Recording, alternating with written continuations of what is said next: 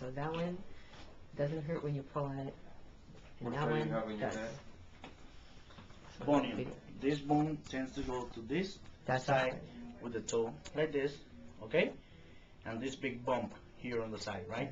The first thing we do when we dissect everything and we get down to the bone, the first thing we do is we cut the bone with a saw, boom, from the front. And that's a little piece of bone that you don't use, okay? That's, you throw it away. That's the actual bone that you remember you used to have, that little bone. That awful We protuberance. cut that. Now, incidental finding when I do your case. I cut the bone and I see that the head of your metatarsal, this head, has a huge cyst. What is a cyst in a bone? On the skin, to have a cyst is to have a little, little bump or something. Yeah. In a bone, to have a cyst is not to have a bump, it's to have an Something empty hollow. space, Yeah. something hollow on that bone. It's an empty space. Is it bad, pathological? Is that? No, not at all. The bone is really soft and mushy, but not big deal. Okay?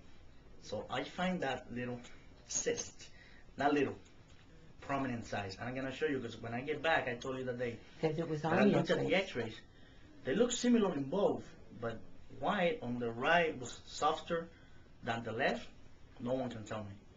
There's no way to find out. I looked at the X-rays that I'm gonna show you so you can see what a cyst is there. Now, every time we do surgery and we find a cyst on the metatarsal head, which is this part, the regular procedure that we do for bunions, which is, I explained to you, we cut the bone like a V, like this, right? Yep. And then we move it and we put the two little screws. If you see a cyst here, right where my cut is gonna be, usually what we do is, we don't do that procedure. We move back on the bone, I understand. and then we cut somewhere else. Do the same thing, but more proximal. That's what we call it, somewhere else in the bone. Here's the problem with that. You might say, oh, is that what you did to me? I couldn't. And right away my light went like, God, I can't do this. Why? I'm doing both of them at the same time. If I do that and I go proximal and I do that cut, it's a non-weight bearing osteotomy for 6 weeks. Oh. And I can keep you non-weight bearing on this foot, having an osteotomy on the other side. Okay. That was a big dilemma, intra-op.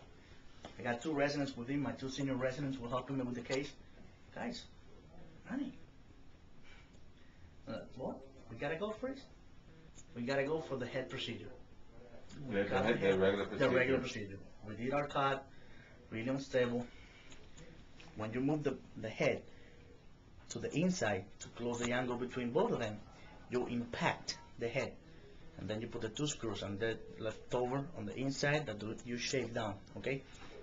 When we moved the head, we impacted it, it got impacted, but it was so soft inside the head that I got a shortening of maybe 4 millimeters when I impacted the head.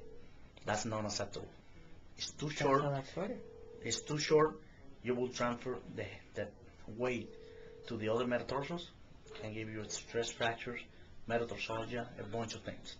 So what I have to do is play with this head to try to find within normal limits a hard spot where I can impact my head without shortening. And still put the screws. And yeah, I still put the screw. I did the same procedure. I put the screw. What was the final result finding that spot? That foot, and I'm gonna show you pre and post, and I'm gonna show you pre and post on this one. Okay.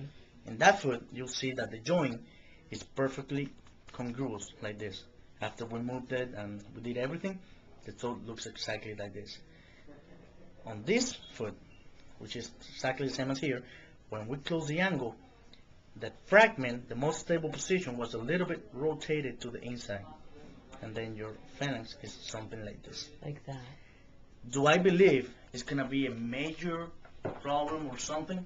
No. If you ask me percentages, I would expect that on a 90% to 95% rate, that this is not gonna give you any trouble. But it might.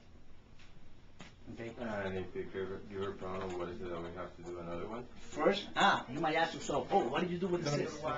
The little bump that we took from here, the bunion, the bump that you take, we put on the table and we cut in little pieces and we packed. You shimmed it. Yeah. He shimmed it. Yeah, you don't throw it away. You keep it there because you don't know what you might be able to use it for. So that little bunion You cut it with a rondure as an instrument that we have, and you pack the defect with that, and then you shave it down, you make it look pretty. And you That's a put it good back again? idea. And you put it back there. But it is like a fracture that has to heal. Yeah. If this, for any reason, in the future, again, after bunion surgery, it's not perfect. It's not a perfect foot. It's a better foot, but it's not perfect. This is a perfect result, 100%. Yeah, that one's coming And up you good. might get, with time, some stiffness. It's a little bit stiff. These are things that are unpredictable, okay? And they're part of bunion surgery. A little bit of stiffness, maybe, okay? It could happen, okay? There's a higher percentage that is going to happen here when compared to that one. This You know is what the I'm one I saying? feel Because this it's not winter. like this, Yeah, it's a little bit like this. yeah. This one I can feel. This one I can't. When you pulled, I'm sure No, eventually I that would feel doesn't mean something. anything. That But doesn't this mean one over, anything. and the We'll only see. thing I felt twinges in any of them has been right here in that one. Never in that one. So, So, yeah. but once again, if you ask me, that was the one that was percentage-wise, worse. if this is things are going to happen or not. Oh, and your next question will be, what if it happens? If it happens, unfortunately, I'm going to have to go back there and make that straight. And you might say, let's do it next week. I can't, because I'm going to run into the same situation. Your cyst is there, it's not healed. I got to wait at least. If this is going to happen, it's going to have to be 4 or 5 months from today. I would be able to tell by the winter Look. if it was a Yeah, problem. definitely you're going to be able to tell. Look, And by I that think time that I'll I was be saying walking, is really, swimming, I am all the that. same way, my business, I tell the people the good things, but I also Yeah. tell them the not, because No, nothing definitely. is perfect. And I'm a professional. You know? That's the number one thing. I'm a professional. Me too. So that's why I understand I'm what a- you're saying, I'm a and the way you're professional. saying it. And I'm not dumb. I'm gonna bring pictures before and after, so you guys can see everything. And in fact, because just I because was kind of disappointed with one of my guy that I respect a lot because he does a lot of surgeries, and his answer was 2 people. My boss, he's been practicing for 30 years, and he has trained, I would say, 80% of the podiatrists in Miami have been under Jason Hanf. Yes, I've heard so much about Yeah, him. and I work with him. He got me this job. As soon as I started, he said, "Oh, you're gonna work with me." He's the So, one that everybody talks I asked him, this is what it is. Oh, I would have done the same thing as you did, but that's not the bottom line. Bottom line is, do you ever think all your bunions were going to be perfect? Get that out of your mind. look, Not the answer I was looking for, but... No. And then the other guy that I really, really respect a lot, that I always go to him every time I have a question or something, really disappointed with him. Don't say anything and wait and see what happens. No. this is good. First of all, you're not God, and if she had a cyst over here. Wait, but let me tell you something.